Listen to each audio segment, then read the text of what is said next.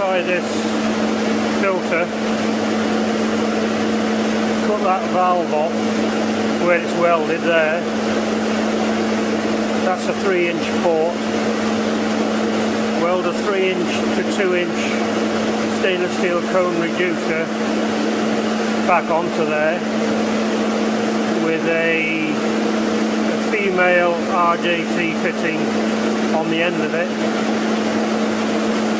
which will screw onto that male thread. So this filter body will lay along here. I'll have to mount some brackets here to support it.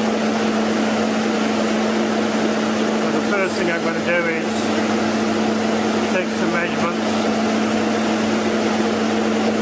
and see how much room is needed for the cone reducer fitting. That'll determine how far the filter sticks out from the body there.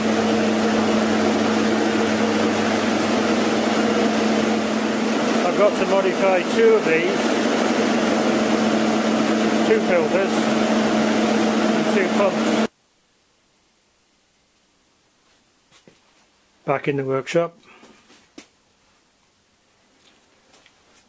I'm going to start working on these filters.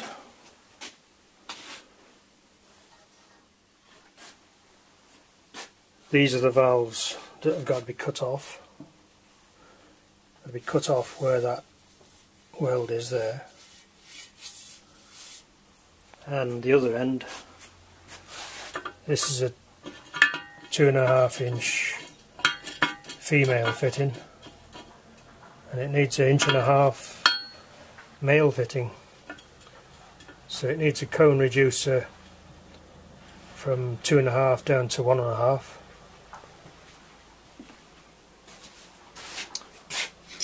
Same on this one.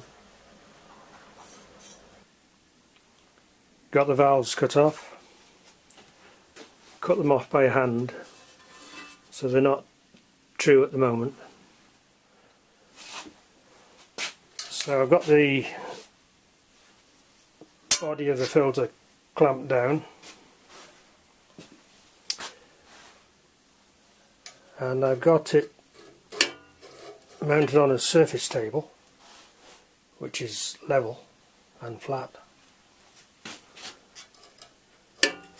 and I've centralised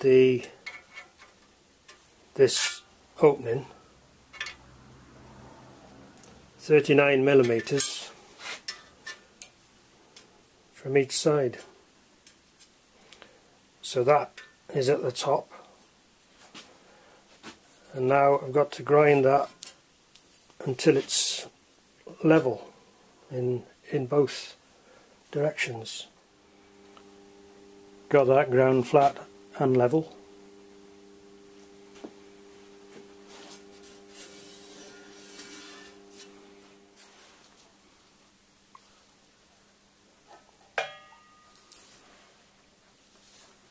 Yeah, that's square. Got all these ports squared off. Now I'm ready to weld the cone reducers on. There'll be a 3-inch to 2-inch cone reducer on these ports, and a 2.5-inch to 1.5-inch on the end ports. There'll be threaded fittings on the ends of the cones. I'll put the threaded fittings on the cones first. It's easier to do it that way, and then put the cones on afterwards. All the welds will have to be purged internally with argon.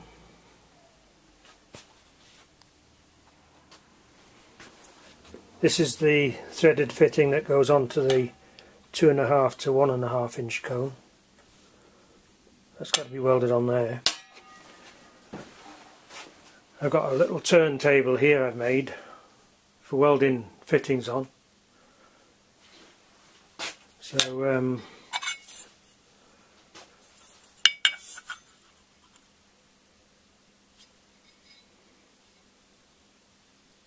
now I'll rotate that as I'm welding it. Argon gas is purged up through the middle. Then I'll do the same with the other cones. These are the fittings that go onto the other cones. The nuts will go on first.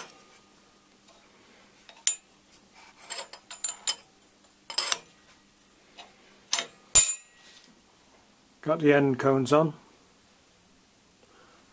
To purge those, I had a blank inside across here, so that I didn't have to fill the whole cylinder with argon. Now I'm starting to weld this cone on. I'm just purging this one, so as I don't have to fill the whole cylinder up. I bent a piece of metal on the inside and sealed it with masking tape. So I'm just filling this cone with argon.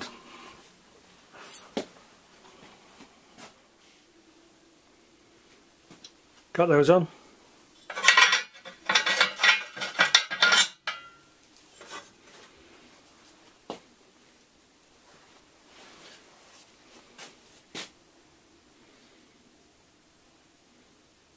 You can see the weld on the inside there.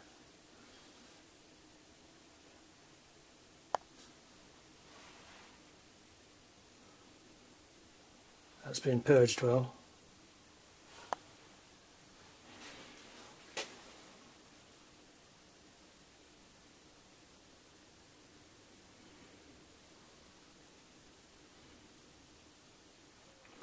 Got those welds cleaned up.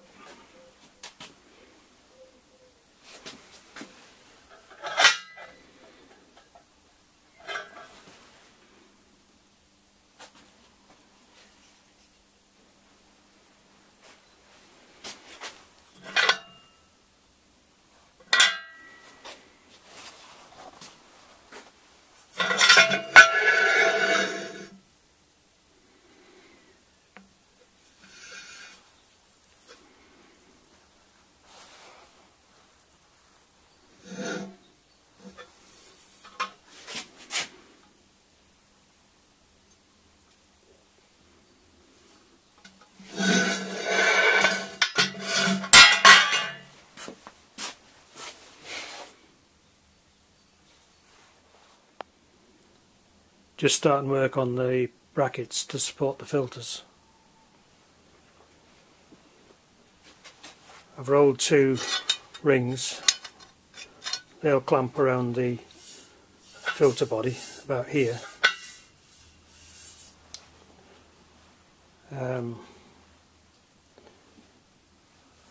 I've made a full-scale drawing.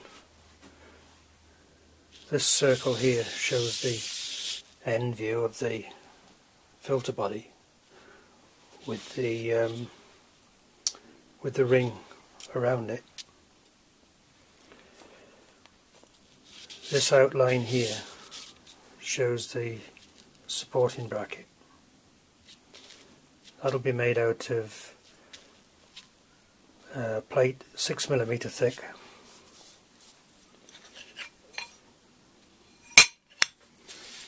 That'll be cut to shape. I've had to weld a little piece on there, it wasn't quite deep enough. There'll be a vertical peg welded to the plate. And there'll be a lug there welded to the ring. This peg will pass through that lug, so that will locate the filter. I've got most of the welding done on the brackets.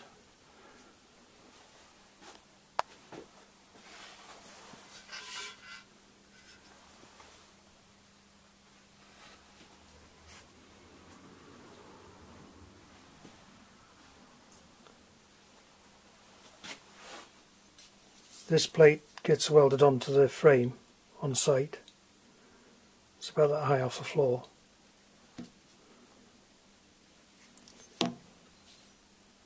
This will be bolted to it, and then one of these will be welded onto that. That'll get welded on site.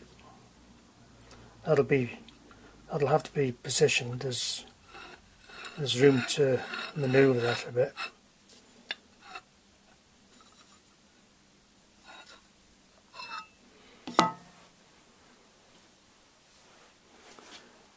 And then that locates into that lug. So the filter sits on that part there, and it's located by the lug, and also fixed on with the 2-inch nut.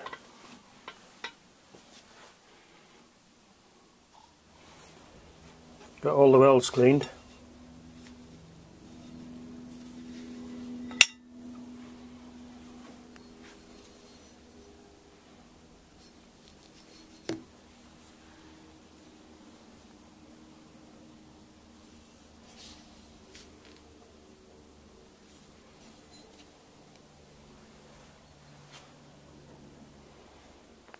That's where they go.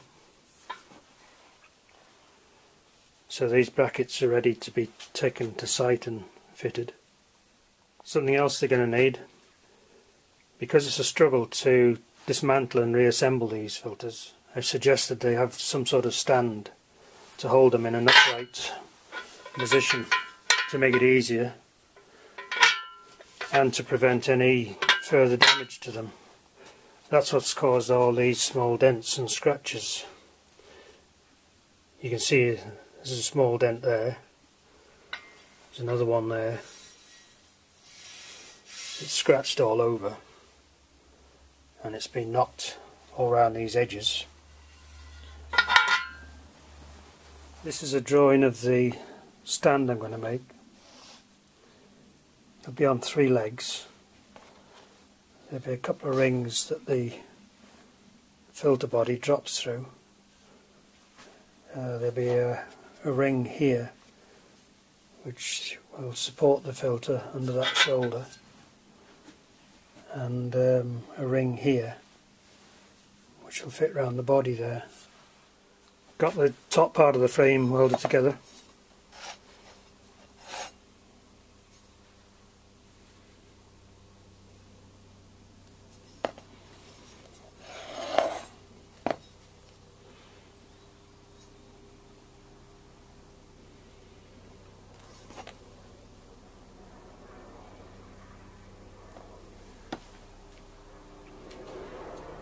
Just working on the 3 legs.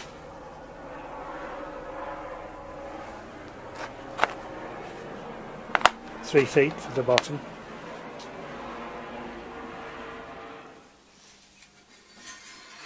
Got the legs welded on.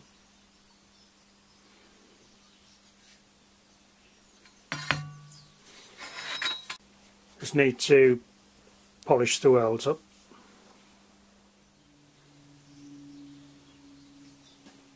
Got the welds polished up. Filter just drops into it.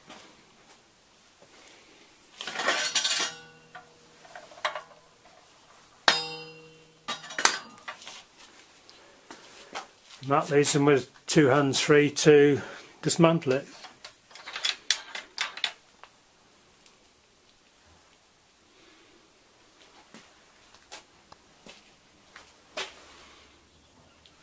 Back on site again. It's starting to fit the brackets on the pump frames. Just welding this plate onto the frame.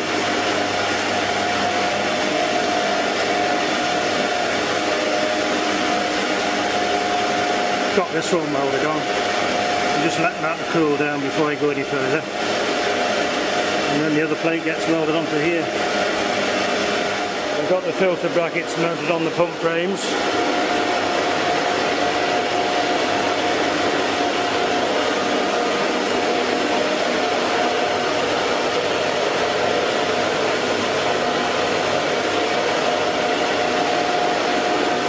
So the filter just hooks over that peg and sits on that bracket there. That's the other one.